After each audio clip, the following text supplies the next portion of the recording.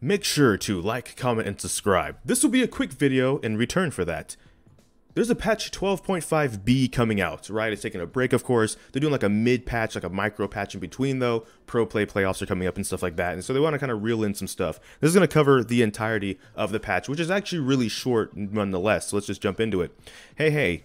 One hey would have been good enough. No Chiaki here.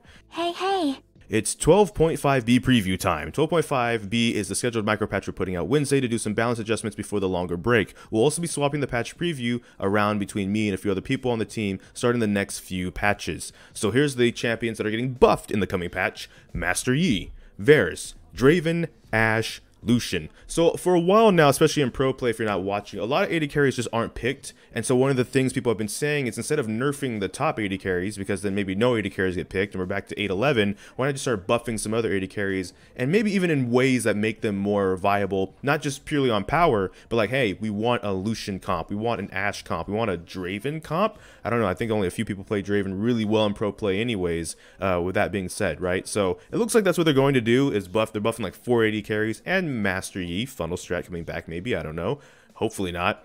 But champion nerfs meanwhile, nerfing Ryze, nerfing Zeri, nerfing Jinx, and nerfing Aphelios. So speaking of that AD carry problem in pro play, Aphelios and Jinx have kind of been the main two go-to AD carries. And I'm going to talk about this more in the Let's Talk Jinx episode, but it's just like, part of Jinx's success is that she just dunks on Aphelios, and teams in pro play still keep picking Aphelios into the Jinx after Jinx has already been picked. They're like, we're still going to Aphelios. And like, at that point, you're just signing up to lose. It's just, that's how that works. Aphelios is just not better than Jinx right now. So this is kind of like an auto win for the Jinx. It kind of inflates her win rate a bit, but I get it. Okay, that's fine. With that being said, however, it is going to be interesting to see what exactly these changes will be. This is just confirming who is and who is not getting buffed and nerfed. It doesn't actually say specifically what they are. We do know the Jinx one, thanks to SpiderX over SpiderX30 on his Twitter, has been putting out some of the specific tooltips from the PvE and what they are. Also, Locket of the Iron Solari is getting nerfed as well. I don't know if that's a pro play one or just across the board one, but these are basically it. Just basically 8 champions, 9 champions if you include Master Yi.